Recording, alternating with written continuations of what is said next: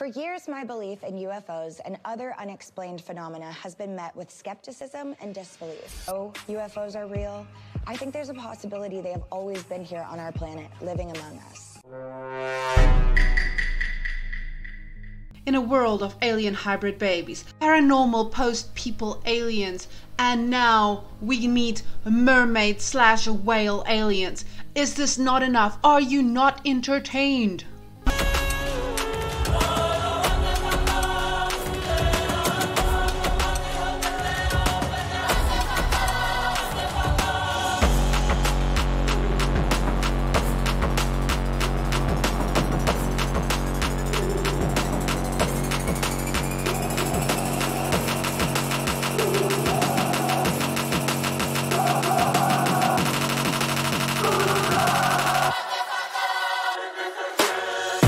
This is the third episode in the 4 parts of Demi Lovato's UFO show, which I am loving. Unfortunately, this also means there's literally only 1 episode left, so I will probably have to cover it at this point. I know there's been a lot of other dramas and things happening in the community these past few weeks, so I will leave links because these topics have been covered in a way that I would cover them as well, and I have pretty much the same opinions as what I will link, specifically with regards to the Mamamax show, as well as Creepshow Art's New Year's special. You can check the description box for those. Other than that, please remember not to send anybody hate and harassment or bullying. I don't condone any of that, never have and never will. Also, if you haven't seen the first 2 episodes, please check them out. They will also appear in the cards. This entire episode is situated on the island of Catalina in California. And even though it appears as if this is an episode about aliens, UFOs and all things magical and wonderful in Demi's world, it is actually about settling a long-time beef between Demi Lovato and Seth Meyers. For years, my belief in UFOs and other unexplained phenomena has been met with skepticism and disbelief. How self-centered would we be as humans to believe that we are the only living things in the universe? Well, call me self-centered, because I don't believe in aliens. Well...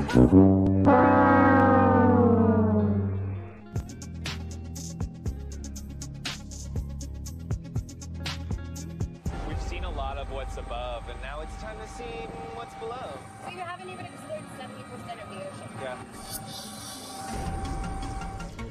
Iconic scientist Demi moment, yes!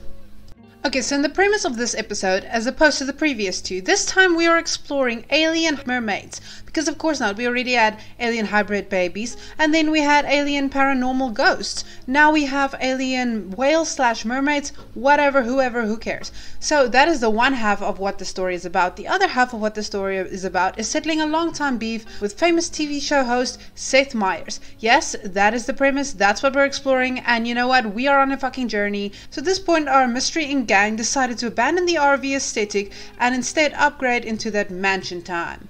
Oh my gosh. So we meet up with ufologist and cryptozoologist Brittany. It's Brittany, bitch. I'm Barbieri, and I'm a certified ufologist as well as a cryptozoologist.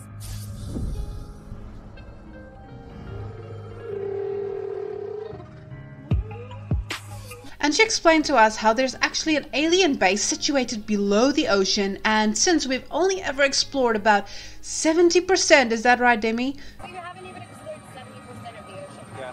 This means that truly it is really possible that some part of the unexplored ocean actually entails like a base camp for aliens that are also of mermaid varieties. So apparently every now and then there's this green door that just opens on the island. Everybody on the island knows about this green door. When it's your time, it's your time. Yeah. I know nothing about a green door. Yeah, they have the portal too, which I think is also extraterrestrial. Pier? Just appears all over the island whenever it wants. They say it just appears. And they think that they might have actually recorded this green door opening. We got that. Oh, and the reason. Of course you need a reason, right? Besides this freaky fucking sound over here.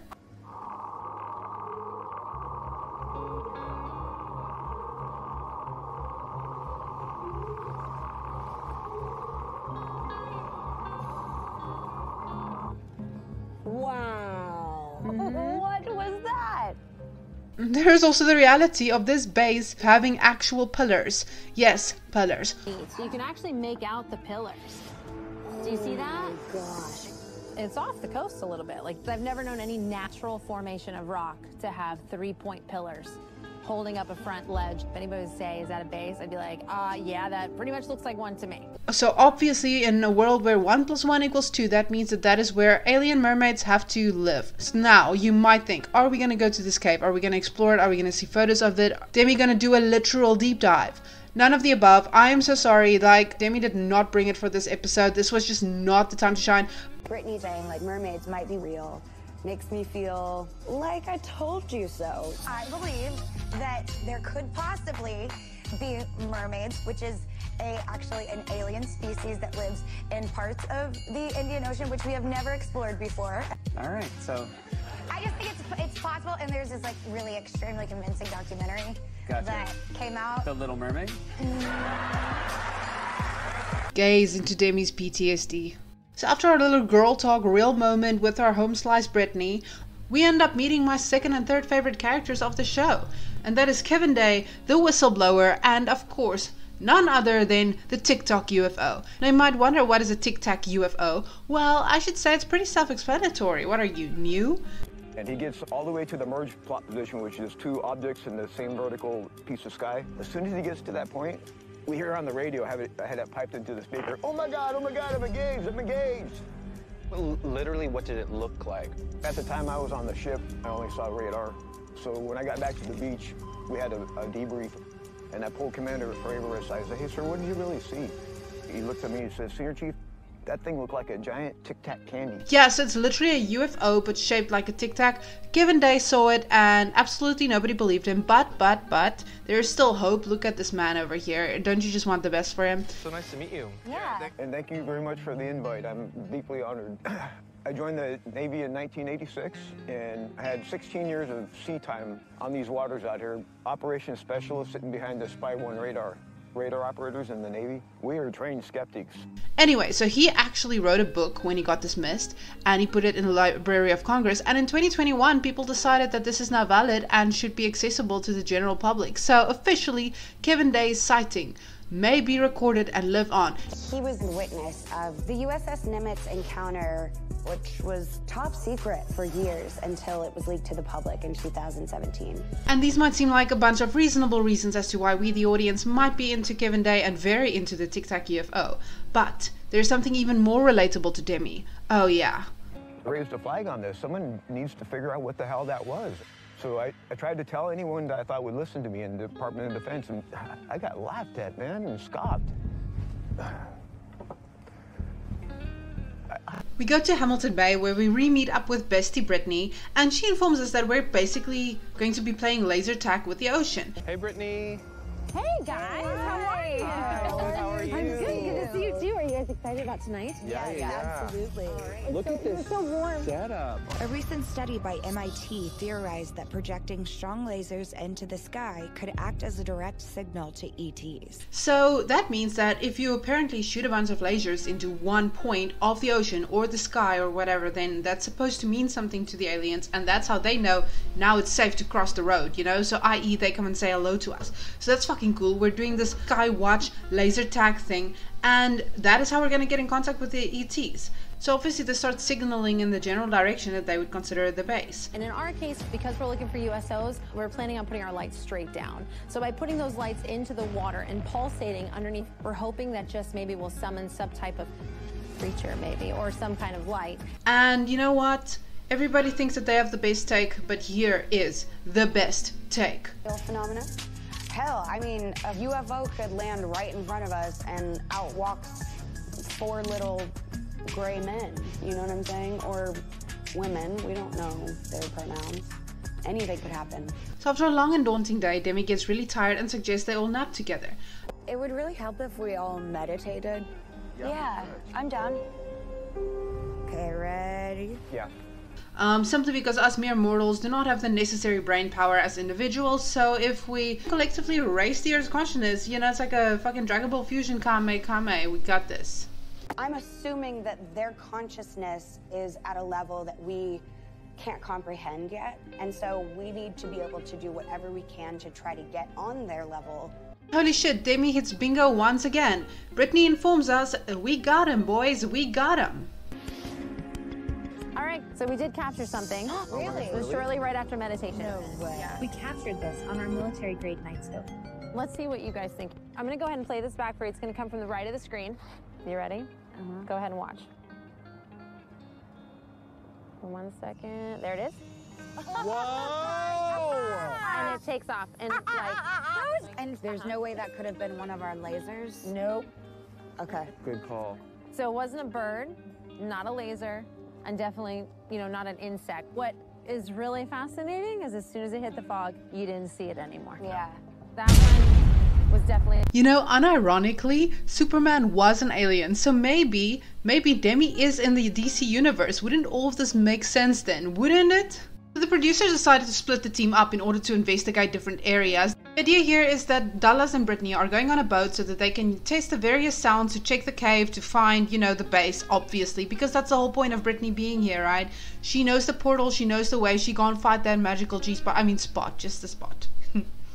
And on the other end of the island, Demi and Matthew decide to serve us some scuba realness. Yes, okay, let's split this shit up. First of all, let's just quickly do Demi and Matthew. So they're serving us some scuba realness. Unfortunately, it's only because Dem cannot get on the boat. This is the area that we caught something on night vision with the cameras that were set up by Brittany. I can't go in the boat because I get seasick. They do not do the seasickness thing too well, and here's to hoping that aliens only end up traveling by UFOs, submarines, or even horses, because yeah, boating is off the table. So a lot of nothingness happens, and then all of a sudden things escalate in the diving scene. No, really. So our protagonists, Demi and Matt, dared to go where no one else would have gone, and unfortunately for them, so did the ocean. It gave a bit of a ruckus, it gave a bit of a tussle, it fought back, and you know what, this was just one too many. Booed at them. And in Matthew's own words, they're down for an adventure, but this ain't it, sis. Fuck the mermaids if they're gonna be like that, you know? So in essence, they encountered something even more terrifying than extraterrestrials, which is physical exertion. And well, let's just say, the aliens win this round.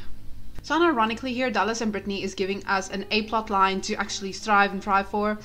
So these badass bitches want to catch the aliens red-handed in front of their base so that they can actually pinpoint that these pillars are an entry to the base. So in order to do that, one does as one would do with anything, you bait them, right? View, and this is where I want you to stay for most of the time that we're in the water, okay? So this speaker is what we're gonna lower in, right? We're gonna wanna use this to plug into your phone. And the sounds that we sent over to you are the sounds we're gonna wanna admit into the water. We're gonna do it as loud as possible. And then we also have another recording system that's going to be recording any sound underwater that's happening during this time to see if we captured anything or any kind of anomaly while we were down there. Oh, wow. Okay, cool. So they decided to play multiple different sounds. They have the three that they already discussed, and predominantly the whale sound is supposed to be the language of the alien. So we embrace this, and we have Dallas on keyboard managing shit and Brittany down in the ocean playing shit, and we're seeing what's happening. We're recording everything along the way. All of a sudden, fucking nothing happens. Absolutely nothing happens. All the sound gets tested. It's great. It's a journey. We're here for it. Whatever. Great, Dallas. You done brought it. Look, it's still more interesting than whatever the fuck Demi and Matthews are doing at this point. Fortunately, also at this point, we find out the sad truth that Dallas doesn't have any real friends, and she kind of wants to use these sound effects as a type of Wi-Fi to communicate with extraterrestrials, which I think this is a really interesting experiment to know that I can put using sounds in my toolbox to make connection with extraterrestrials, I think is amazing.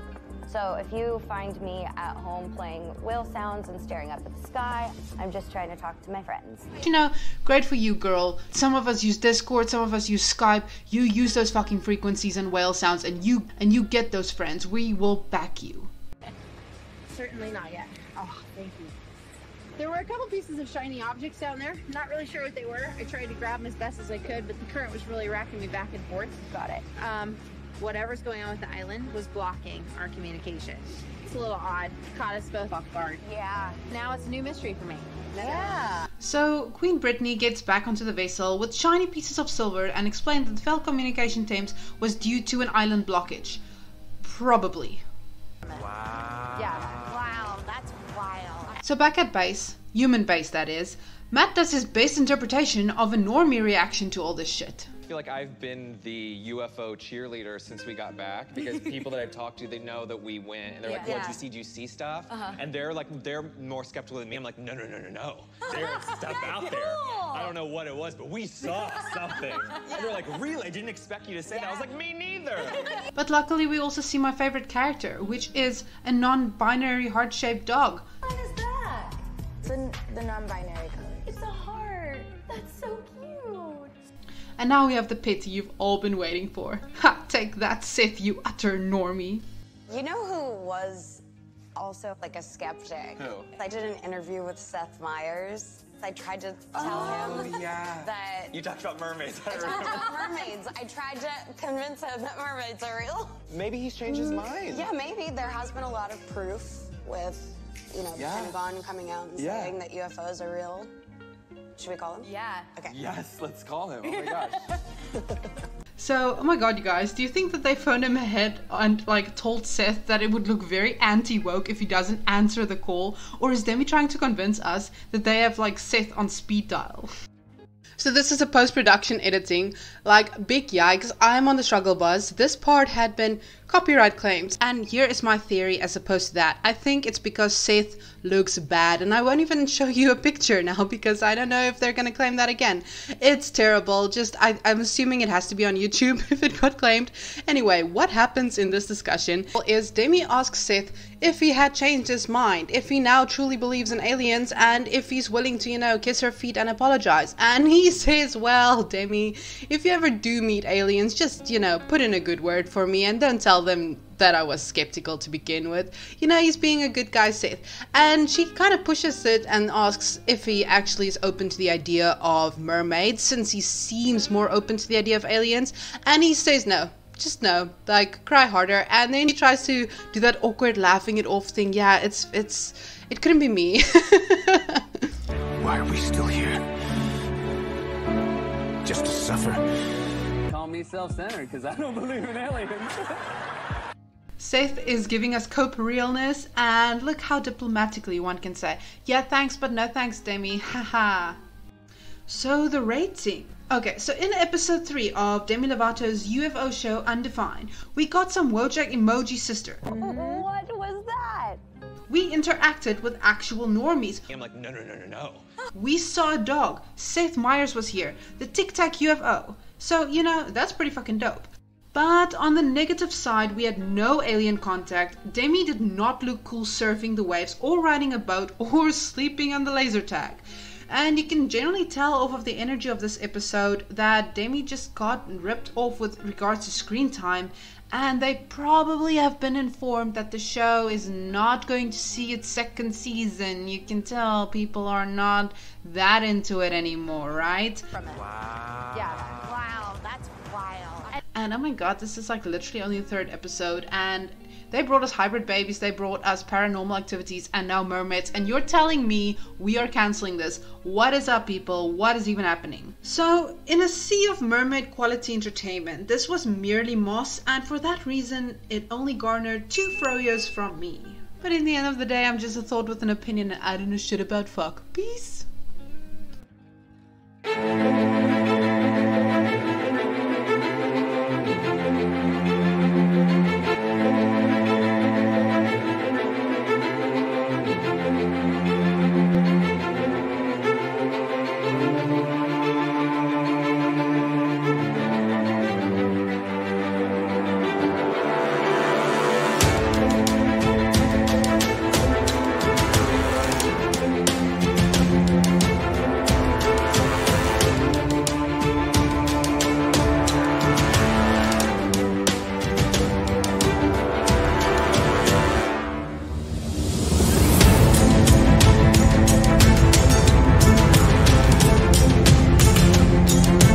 Why are we still here? Just to suffer? Every night.